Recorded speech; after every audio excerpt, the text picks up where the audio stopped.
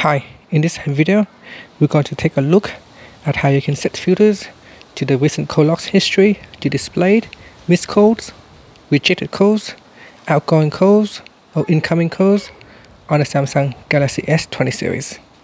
Now first, let's tap on the home key to go back to your home screen.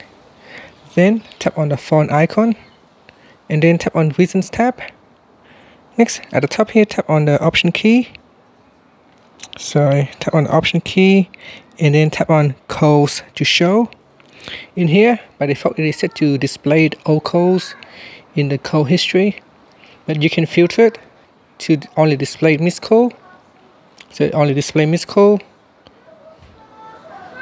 or you could set the filter to display only rejected calls, outgoing calls, or incoming calls. Or you can also display everything altogether at once, so display all calls. So that is the filters that you can set. Finally, you can tap on the home key to go back to your home screen. Thank you for watching this video. Please subscribe to my channel for more videos.